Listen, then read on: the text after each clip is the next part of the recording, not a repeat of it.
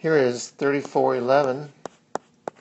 What is the maximum radiation pressure exerted by sunlight in space, intensity 1350 watts per meter squared, on a highly polished silver surface?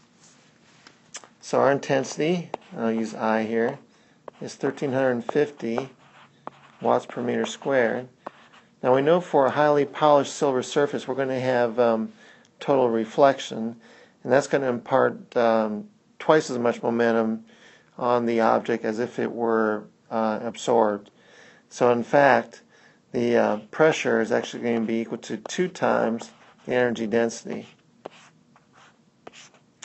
And the energy density is equal to the intensity divided by the speed of light. So that's going to be 1350 divided by 3 times 10 to the 8th. And in the previous problem, we found that to be 4.5 times 10 to the minus 6 joules per cubic meter.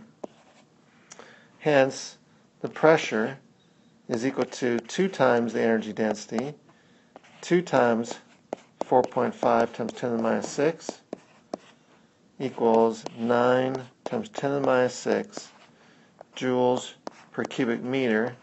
That's not our usual pressure units. A joule per cubic meter is the same as a Newton per meter squared.